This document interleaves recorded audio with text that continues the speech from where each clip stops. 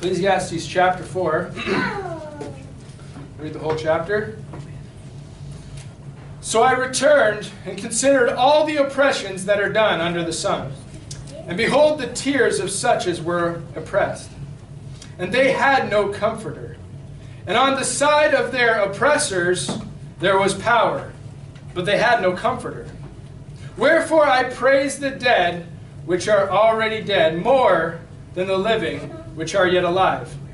Yea, better is he than both they which hath not yet been, who hath not seen the evil work that is done under the sun.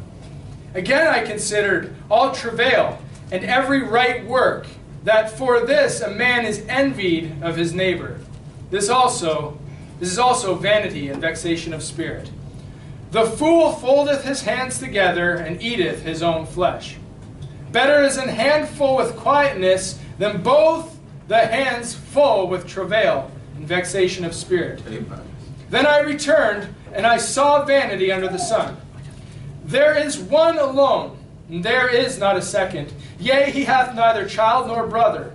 Yet is there no end of all his labor. Neither is his eye satisfied with riches. Neither saith he, for whom do I labor, and bereave my soul of good? This is also vanity, yea, it is a sore travail. Two are better than one, because they have a good reward for their labor. For if they fall, the one will lift up his fellow. But woe to him that is alone when he falleth, for he hath not another to help him up. Again, if two lie together, then they have heat. But how can one be warm alone? And if one prevail against him, two shall withstand him. And a threefold cord is not quickly broken. Better is a poor and a wise child than an old and foolish king who will no more be admonished.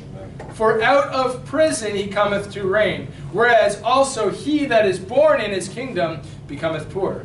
I considered all the living which walk under the sun, with the second child that shall stand up in his stead. There is no end of all the people, even of all that have been before them. They also that come after shall not rejoice in him. Surely this also is vanity and vexation of spirit. So as we've read through Ecclesiastes thus far, we've seen Solomon going through his little experimental stage, trying to uncover, trying to discover the ways of men upon this earth. We saw that he brought to counsel the idea that the world and understanding how it all works together, the nature of things, the natural world as we know it, is vanity for men to try to discover and try to understand of it. He almost dismissed it at that point when he realized that the natural world is beyond wonder, beyond comparison. And though Solomon learned many great things about it, I'm sure very quickly he discovered that it's beyond understanding, it's beyond knowing. If only man had done better records to keep of the wonders of nature and to have them to behold and to be reread. Although then you might have volumes upon volumes upon volumes which would never be read anyways, because the natural world that was created of God is inexplicable. It's not understandable. It's just so wonderful and beautiful and great.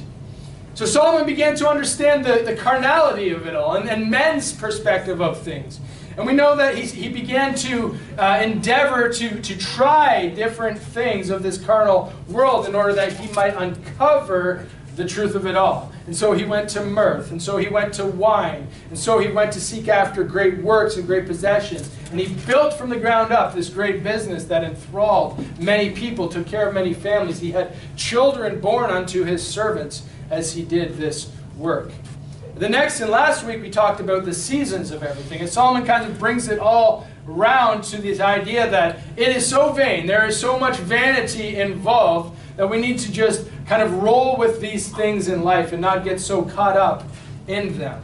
We see to everything there is a season, and to a time to every purpose in heaven. And he says there's a time to born, a time to die, and he continues, a time to get and a time to lose. And he continues with all these things that all have their time and their proper place in this life. And God is in control of these things. He is in control of these things. And thereby, for us to try to make time something that we can harness and we can use and we can take advantage of is just foolishness, because time is reciprocal. It's repeating. It's something that we will always be constrained by and caught within until we leave this world. And there's time no more, the Bible says. But I think that's a finality of things. But next to eternity, what is time? Would we even keep track by calendar?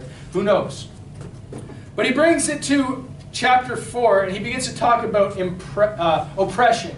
I return and consider all the oppression. And oppression is this. It's a prolonged, it's a cruel and unjust treatment. And it's usually done in exercise of authority. When authority is putting cruelty and unjust treatment upon somebody that is beneath them in authority, that is referred to as oppression. The strong oppress the weak. The powerful oppress those that are not mighty, those that are of low estate. And this is how it often works with men. But with God it's not so. Look at Ecclesiastes chapter 3 and verse 11. It says, He hath made everything beautiful in His time. Verse 14 says this, I know that whatsoever God doeth, it shall be forever. Nothing shall be put to it, nor anything taken from it. And God doeth it that men should fear Him. And there in verse 22 it says, Wherefore I perceive that there is nothing better than that a man should rejoice in his own works, for that is his portion. For who shall bring him to see what shall be after him? And here God is explaining that while men tend to oppress, God tends to create everything beautiful, everything eternal, and with eternal purposes, to the end that men would fear Him, that they could receive their portion of what God has created. He created the world to be enjoyed by us, that those that He enjoys most, being mankind, would live in it, would dwell in it, would flourish within the natural world that He created. And God doesn't oppress. God doesn't push down mankind, but rather glorifies them as a special case, a special person, a special being within His creation. And we should rejoice in the works that we have. But our present reality is that we have this beautiful, this purposeful world that we can rejoice in. God has given us this so that we can rejoice in it. But the reality of it all, at the very rudimentary level, the very base of it all, is that though we are esteemed above, we are nothing in comparison to beasts, really. The Bible says this. It says in 3 verse 18, because God refers to us as the creature, right? He said, I said in mine heart concerning the estate of the sons of men. So the position of the sons of men, that God might manifest them, God might make them plain. He might show me the estate of men and where they stand, what is their position, and that they might see that they themselves are beasts. We're creatures, we're created by God, and we're only greater than the beasts in so much as He made it so. He declared it so. He spoke it so. He gave us that lifted estate. But look at this, verse 19. For that which befalleth the sons of men befalleth beasts. Even one thing befalleth them.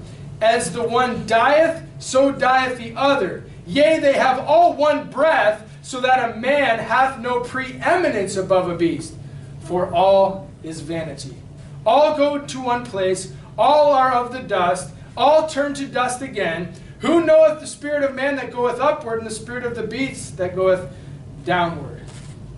God here is saying, He's saying, men and beasts, what differeth them? They're all going to live and breathe and die and turn to dust. The spirit of man goeth up, the spirit of beast goeth down. Who knoweth this?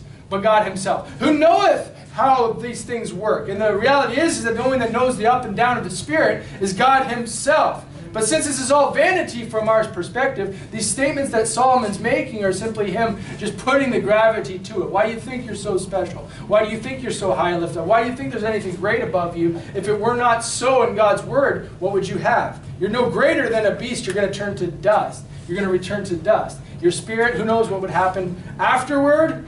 From the carnal mind, from the carnal perspective, is just poof. That's it. You're done. You're no different than the dog. You're no different than any other beast. And God knows these things with great understanding. He knows the ups and downs of the Spirit. And while we begin to learn and try to comprehend and grasp all of God's creation and how man's intricities within it, man's workings within the creation of God, it's just so beyond us to understand and comprehend these things. And hence there is a verse, like verse 22 there in chapter 3, where it says, "Wherefore I perceive that there is nothing better, that a man should rejoice in his own works, for that is his portion. For who shall bring him to see what shall be done after him?" In other words, once you turn to dust, who's going to bring you forth to see what's following after you? Dust you are, dust you shall return. It's just over as far as this world is concerned. So therefore, while you're here, while you're indwelling in this vanity, I think the bottom line is this: don't overcomplicate things. Don't overthink things. Rejoice in your portion. There is nothing better than to do that. Be thankful, be rejoicing, be happy with what you have is what's being highlighted here. Because you're dust. Because as far as this world is concerned, you go into the same dirt that the dog goes into. You go in the same dirt that all the creatures, the plants go into. Everything that is a created thing is from dust and will return unto dust. Therefore, while you're here, enjoy it. Therefore, while you're here, rejoice in the portion that God has allowed for you. And there's nothing better than that. But what's one of the problems that we have in rejoicing in our own labors? You know a very famous verse, we use it all the time. It says, "By grace are you saved through faith, and that not of ourselves, it is the gift of God, not of works, lest any man should boast." Amen. So here we have Solomon explain that we are to rejoice in our labors, we are to rejoice in our works, and yet salvation is almost completely contrary to that, because it says, "Not of works, lest any man should boast." And how often do we have at the door we deal with this? Because man is so bent to work, to work, to work. I was taught all my life, you need to work to get what you want. You need to work to achieve your goals. You need to work, work, work, work, work, work. And it's true. If all this life was to live the life just the same as any beast and then die and turn to dust, then the best thing that we could do, nothing better, would be to work and to enjoy. But we know there's something after that, and when it comes to the afterlife, works have nothing to do with it. In fact, works cause us to boast, and that's a hindrance to the gospel. Men are bent, right? God put not eternity in our hearts, but He put the world in our hearts. And that's what we are constrained in. That's what we are confined in. And that's why the best thing quite often we can do when we bring the scriptures unto people is quite often we'll give illustrations that apply these scriptural truths to a real life example that they can grasp, because men don't know more than what they can see, touch, taste, feel, right? It's hard to tell people that your Creator came to this world, and He died on a cross, and He rose again, and He's now in heaven, pleading you to join Him there. That is not something that the carnal man can grasp. And that's why the best thing that a soul winner can do is to have these scriptures, lay them out plainly that they could receive them by faith. But when there's a hindrance, when their carnal mind is having an apprehension to the truths that are coming to them, grab a hold of that carnal mind and explain something to it to allow the Spirit to essentially sneak in the back door and grab a hold of that soul, grab a hold of that spirit and have it come to life. You give the carnal mind something that it will feed on, something that it will understand, something that it will comprehend. So eventually the mind, the flesh that has enmity with God, will agree with the Spirit that is testifying of the salvation that is given to them. And when they agree, that's the repentance that turns the unbelief into belief. And they're born again, right? They call upon the name of the Lord and they receive salvation because they have agreed with what the Spirit is telling them. And those two unite in that act of faith. But like I said, this is a major problem about how we live our lives and how salvation is dictated, and the fact that they're contrary. Solomon's journey to understand this carnal mind, he went out and he worked. He started off seeking pleasure. He started seeking wine and mirth. But then he went about to toil and to labor and to try with his hands and to work with his hands in order to build an empire that anyone in the world would just drool all over themselves to receive, because it was so great and so vast, the works that Solomon had made. So he lived that dream. He lived in the flesh what every man desires, what every man wants, what every man would seek to have and would love to have, accumulating then this great success, this great wealth, and this great fame, which from the carnal perspective is all great things. But in the end, after he had done all this, he just concluded with this: it's all vanity.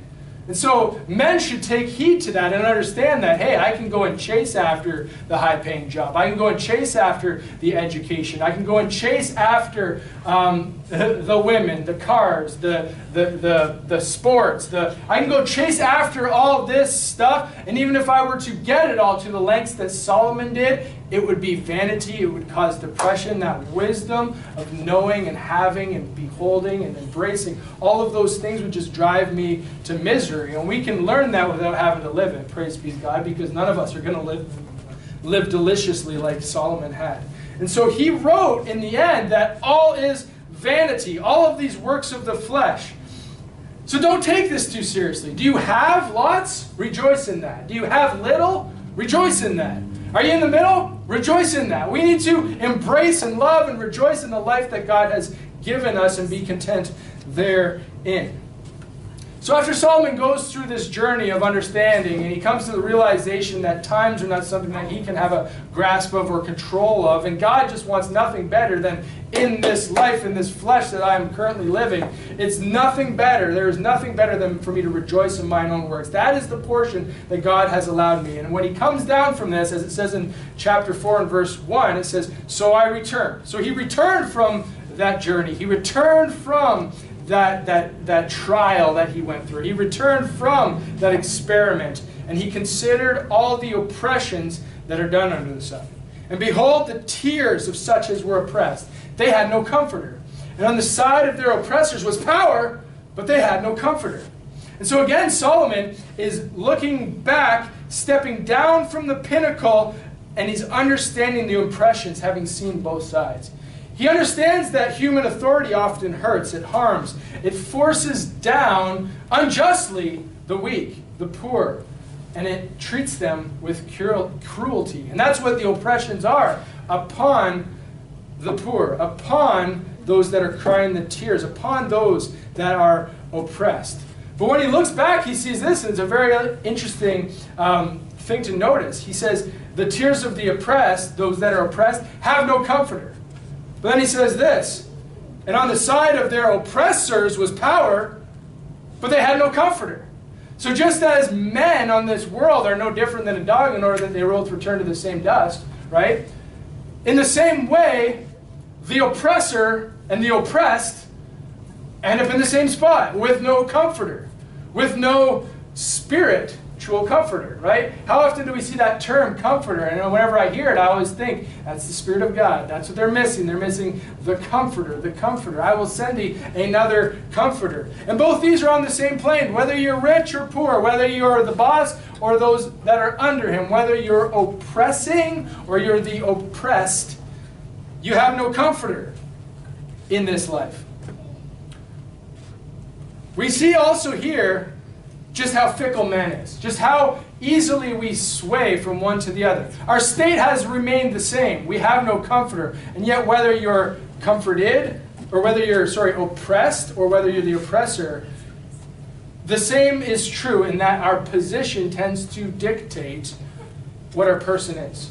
So as soon as I become the oppressor, I'm going to start oppressing. As soon as I start to raise in position, I start to become the authority, I'm going to oppress, I'm going to put down. And we know of religions that serve this way, where when they're on the underhand, they'll be very meek and mild, and they'll seem like they're oppressed.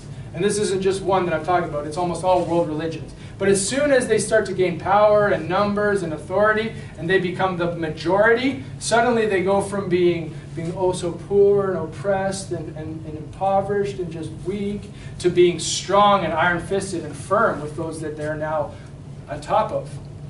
That's the fickleness of man. That's how we change so suddenly, because the Bible, where that old proverb says, absolute, or power corrupts and absolute power corrupts absolutely.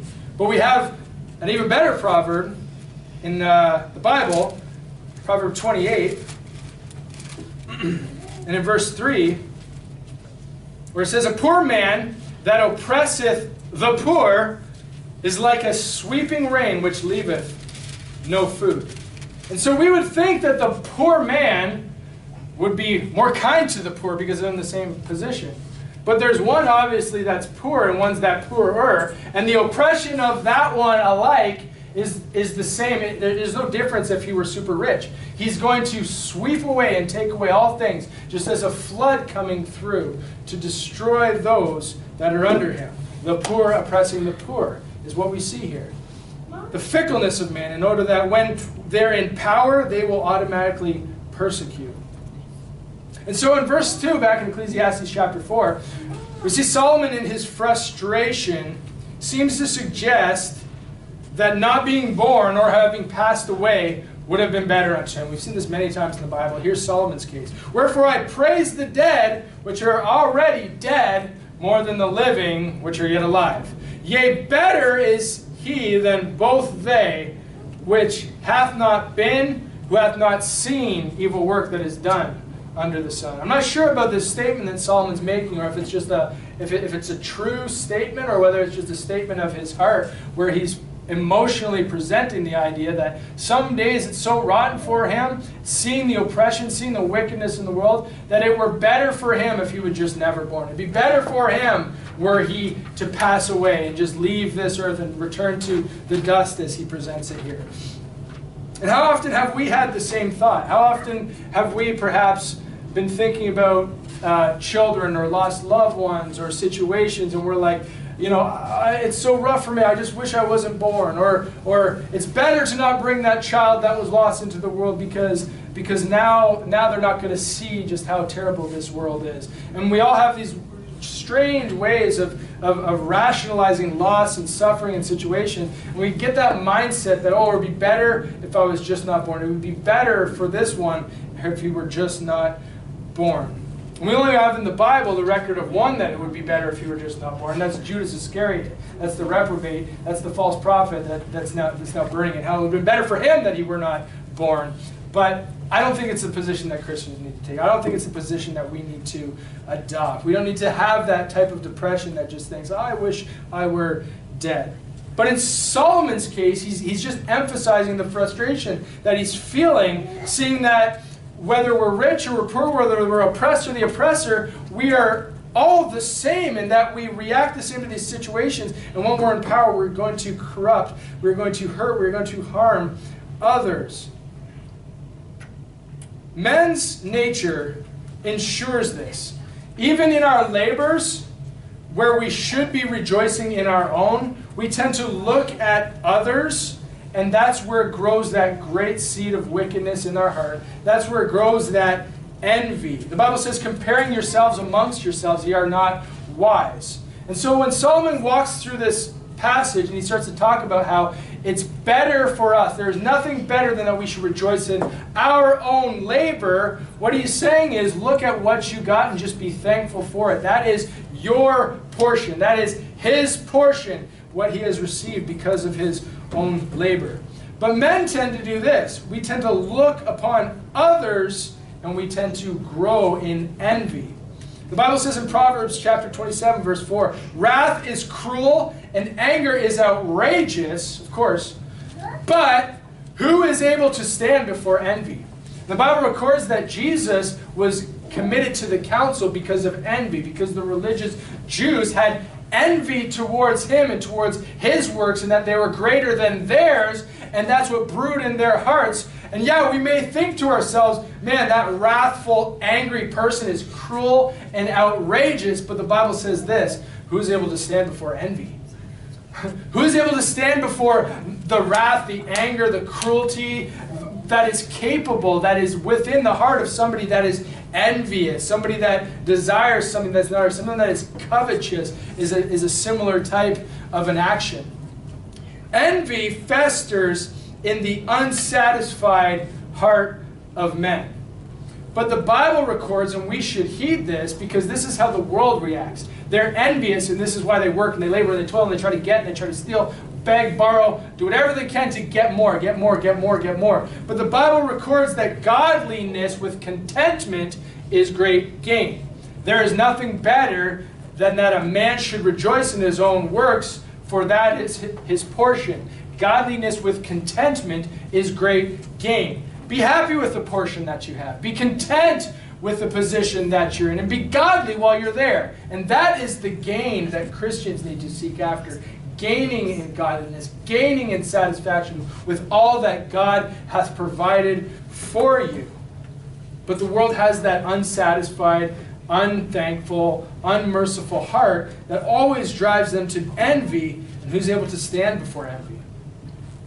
But if we're going to continue reading down in verse 5, it says, the fool foldeth his hands together and eateth his own flesh. Better is an handful with quietness than both the hands full with travail and vexation of spirit. Amen. So one for desire for more when he hath nothing, because covetousness and envy isn't just reserved to the poor or to the rich. Every man, every heart of man has that within it, and it needs to be harnessed and pressed down.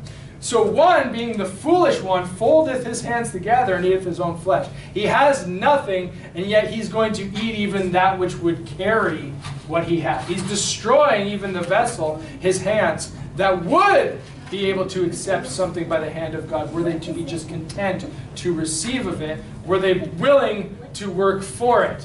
The fool has done these things. And then the statement here is made. It says, then both hands full with travail and vexation of spirits. And this is what the fool desires. He's folding his hands together as if hoping that there would be fullness within both those fists. He could bring it to his mouth. But since there's nothing there, he eats his very flesh. He eateth his own flesh. Now, the Bible says in verse 6, better is an handful with quietness than to fill those hands. So had the fool recognized that it's enough to just have one of those hands full, perhaps extending that to the Lord, it would be full and he would be satisfied therewith. But they're never satisfied. They're implacable when it comes to these things. And we can adopt this same type of spirit within us. It is better to have one handful. It is better to quietly enjoy what you have than fighting and envying and striving to fill both through even right works and even travail your hands. So even though you're doing the right work, even though you're doing the right type of travail that it says in verse 4, if you're doing it with the wrong attitude, you're destroying yourselves. You are filling or trying to fill both your hands. And the better part is to just fill one. This world is cutthroat, right? This world is very dog eat dog. And I never experienced it more than when I lived in Edmonton and saw such a great gap between the rich and to the poor, where literally you're either like an oil guy and you just have this like $1 million house, or you're just dead broke poverty. And I tried to like tread the middle, but minimum wage or even a little bit better than that was just not enough to suffice. I had to give up on that city. But that city is one of many that has that same kind of culture divide, and it gets the reputation as Stab City because people are so poor and desperate, and they can't even afford a handgun, I guess, or whatever, but it becomes very literally cutthroat, where a man in the streets will cut you in order to get what he needs from you, in order to get ahead. Instead of folding his hands together, he desires that both would be there, and he will actually destroy or take lives. There's nothing worse to me. I mean, in my rationality of this, I think it's more impersonal and probably easier for someone to pull a trigger and to kill somebody. But to actually take a knife and in cold blood, when you can feel the person in their presence and you're with them while they die, while they suffer, there's a more cruel and a wicked heart to that could do such a thing. It's hard to fathom. It's hard to realize. But that's the state of our world. And as the gap between the rich and the poor gets bigger, we're going to see more and more of that. This world is cutthroat. This world is dog eat dog. And we see in this scripture in verse 5, this world is even dog eat self. Because men have not grasped the truth that is being demonstrated here in Ecclesiastes. This is why these things are so.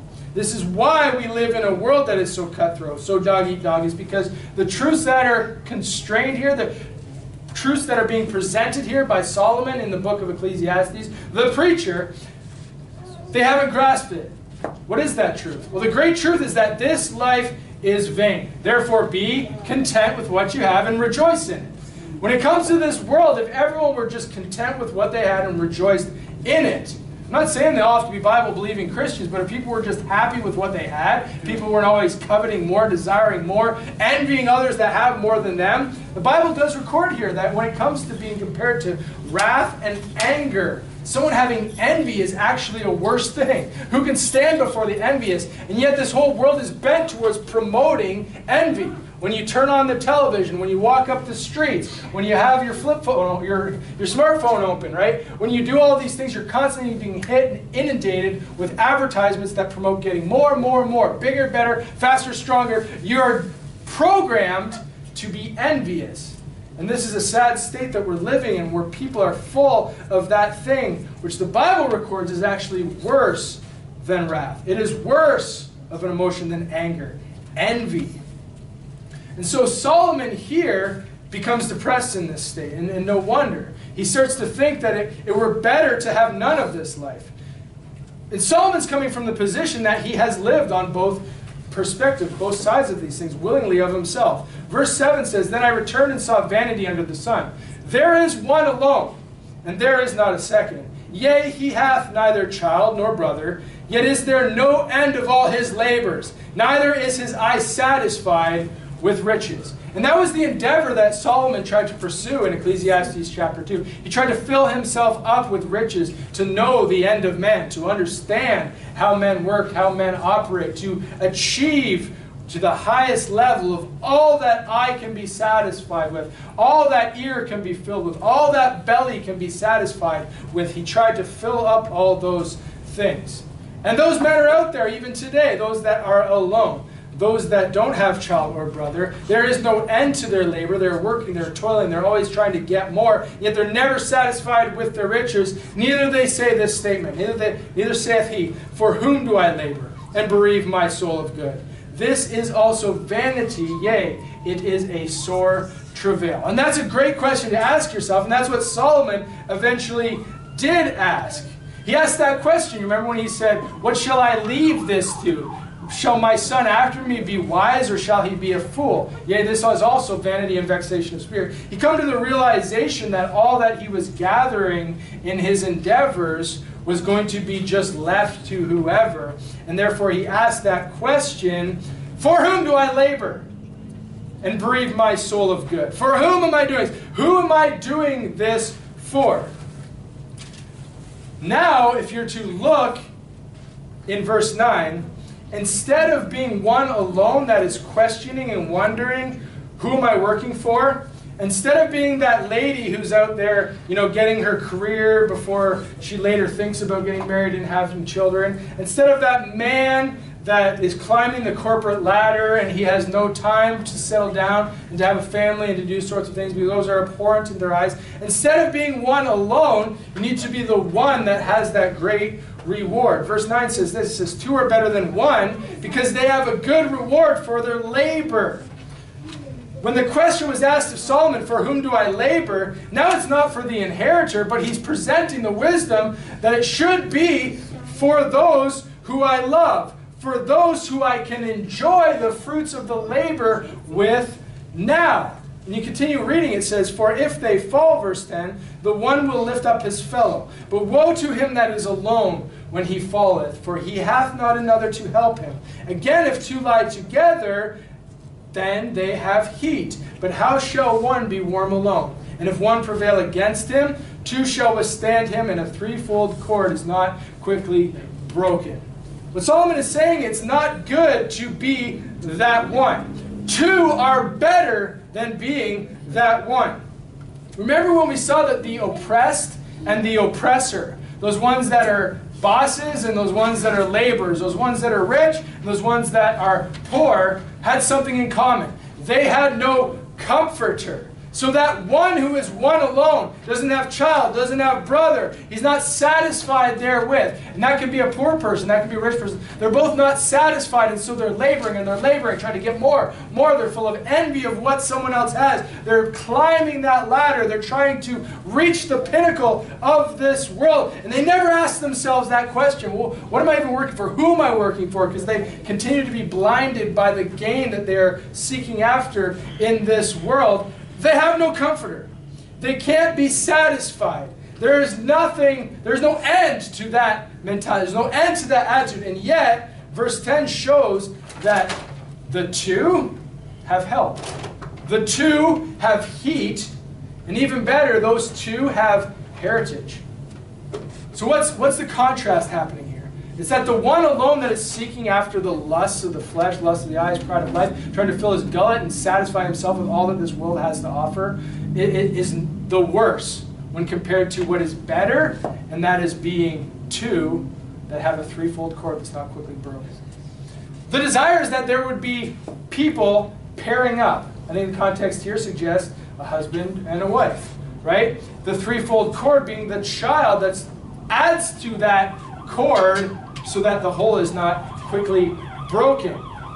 And that family unit, which is the exact opposite and in contrast to the mentality of the one that is greedy of gain, that is after filthy lucre, that is trying to labor and labor and work and toil in order that he would achieve more on this earth. The contrast is, and what is better, is that there would be a family unit. That if one falls, the other will pick him up. That if one is cold, the other will help him be warm. That if one is attacked and hurt, the other will protect them. And they will be helped, heeded, and even better, will have heritage. So why in this life are we so bent on oppressing, biting and devouring one another, travailing to fill both these hands, when we should leave one hand open in order that we might share? And that's what that pictures to me. It pictures that some have nothing, and so they'll eat their own hands. They'll ruin their own lives to get two hands full. Those with two hands full, vexation, travail, their spirit destroyed and crushed. Those with one hand full and one hand empty are able to outstretch the hand of fellowship, are able to pick up their brother, are able to love those that are with them, are able to defend those that are harming those that they love, are able to share of what they have in that other hand. The second hand is free in order that it could have fellowship with the other. And the Bible is clear that two are better. Not two hands full, but one handful and the other to bring another. And look what happens when I grab a hold of my wife's hand and I have one handful and she has one handful of the blessings of God. Hey, now we got two hands full, don't we? And now if Caleb is added to that, he puts his hand on there, hey, we got three hands full. And even though his hand is just a little hand, now we have a threefold cord that is not quickly broken. And all that comes by way of the area of contentment and being satisfied with what you have, and you grow and you increase and you're strengthened when you take of what you have and you share it with another. And then, like I said, that one man who is endeavoring to be rich, he may have two hands full, but I have 2.5 hands full. Right? I have two hands plus a little hand. And when more children come, hey, I got more hands and more hands and more hands and riches and blessing beyond. Because I have been satisfied to be within the confines of God's proper purpose for me, where that is nothing better that I should rejoice in my own works, endeavor to have that portion, and be yoked up with a second. Two are better than one, because that's where the good reward for your labor lies. And when that question is asked, for whom do I labor for? Why do I go to work for 50 hours a week? Why do I travel across America for 5 whole days? Why am I working so hard? It's not just to fill my gullet or to fill both my hands. No, it's because I want to provide for my second, provide for my wife, and provide for my child. It is better reward of my labor to do that, and the dividends increase. That's just good investment, right? Because we keep adding handfuls of blessing as the children come. Children are an heritage to the Lord, and the fruit of the womb is His reward, right? I am increasing the more and the more. And Lord willing, when I get super old and I can't take care of myself, one of my children will then change my diapers just like I changed theirs, right? There is the full fruition of all of the blessings and the riches. That's a good investment. Because what is the end of those that fill both hands? Eventually they just get too weak, they can't hold them up. And like the Bible says here, who's going to lift them up when they fall? Who's going to keep them warm when they're cold? Who is going to help them when they are harmed, hurt, and attacked? If they have nobody, they've got nothing. That's what happens to those that are greedy of gain, greedy of what this life has to show. So there is no end to the vanity that is under the sun. It's pointless, it's empty, there's nothing good in pursuing after what this world has to offer. And yet the Bible is suggesting here that there is a great reward of my same labors, though I might be doing that same travail. Though I might be doing that same right work, like it says in verse 4. If I'm doing it, I'm not envying my neighbor, but I'm doing it instead of acquiring more. I'm requiring to help my spouse, help my family, grow them, grow my love, grow my bond with them, increase them, take care of them, and have us together become an increase unto God of His further blessings. If I do that, then suddenly the reward is increased. So we're chasing after vanity when we're seeking after what this world has to offer. Right? The whole creation is of dust. Dust thou art, and dust shall return, like it said in verse 3, or chapter 3. And so that man that has empty hands, he has no dust. And he's just seeking to fill his hands with dust. And when he has 2 hands full of dust, what shall the end be? He can't hold any more than what he can hold, and so it spills out, and the Bible records that he becometh poor, as it says in verse 14. The one that has 2 fistful of dust is spending his entire life laboring and vexing his own soul, trying to pursue and trying to hold, trying to build bigger barns, have bigger hands. Maybe he's going to manufacture a glove so he can hold more dust. But the end is, it was dust, it is dust, it shall be dust. There's no use to it. There's vanity to it. And yet, like I said, if I have one hand full of that same old dust, but I have something better, and that's that threefold cord. That's that increase of God. That's the fruit of my labor being the fruit of my womb, the increase. The fact that I benefited someone else's life, that's the good reward for your labor. In this life, and if you look at verse 13, it says this. It says, better is a poor and wise child than an old and foolish king who will no more be admonished. So better are you to begin this life as a poor and wise child. And what does a wise child do? Just like Solomon did. He asked for more wisdom that he could lead, that he could grow unto the position that God would have him to be in. In this life, if you are a child that is admonishable, you're correctable, you are growing, you are willing to learn, willing to be taught, you have a much better position to begin this life right than those that have great fistful of vanity. And you can grow up into that. Impoverished is where the old foolish king ends up. Like it says in verse 14, for out of prison he cometh to reign, whereas also he that is born in his kingdom becometh poor. So that's that old foolish king. That's that old foolish king that can't be admonished anymore. He becometh poor. He loseth that which he had already had, that which he had grown in. But rather the young child who is wise can come up out of the prison. He can come out of the worst of situations and grow and reign within that. We need to be different as Christians. We need to be hard workers, travailing in the right work. Sometimes we go to the exact same job as someone who is envious of gain goes to. Sometimes we toil in the exact same labors as someone who has the wrong mentality, who is growing a kingdom with. And sometimes even at these same jobs, we'll see that person grow and get promoted and get raises and continue to grow in those things. And it can be in us to get envious. But we need to be content with the job we have, be hardworking, and do it right. Do it proper. Do it to the end that we could help out, have the right motive in order to encourage and strengthen and grow and support our family. For 2 are better than 1. How often do you see these young guys up and coming in the workplace trying to get ahead and trying to labor to be promoted within the ranks of the job? And yet the Christian ought to be just hard-working, happy with the fistful that he has in that same work, and be content therewith, and don't let envy creep up in you. We need to have that right motive. We need to have enough, and we need to share what is overwhelming, what is above that. And that's why the Bible often talks about the blessings that pour out, right? When I have enough and my hand is full and it starts pouring out, well, now I can take of what is abundant and share it with others, and we need to do that. We're not to be that one alone. We're not to be that one that is seeking his own. We're not to be that one that is lifting himself up, trying to promote himself. Promotion cometh from the north. God is the one that giveth promotion to anyone. And unfortunately for some of these ladder climbers in the corporate world, they are climbing and receiving promotion unto destruction. And the end of them will be that same. So we don't need to be caught up in this trap whereby we oppress when we are more powerful.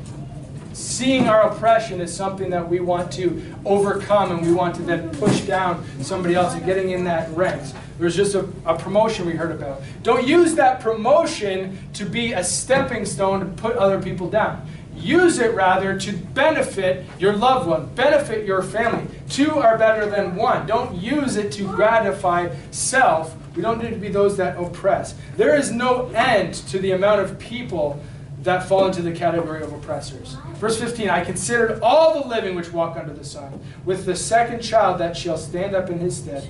There is no end of all the people, even of all that have been before them. They also that come after shall not rejoice in him. Surely this also is vanity and vexation of spirit. There is no end to the amount of people that live this envious, bitter, seeking one's own lifestyle. Christians, we need to be different. We don't need to follow after the ways of the world. We need to be content with what we have. We need to use what God has blessed us with in order that we can help others. Like I said, this illustration works best, I believe, when the two are better than one as a family, a husband and a wife, and the child being that threefold cord not easily broken.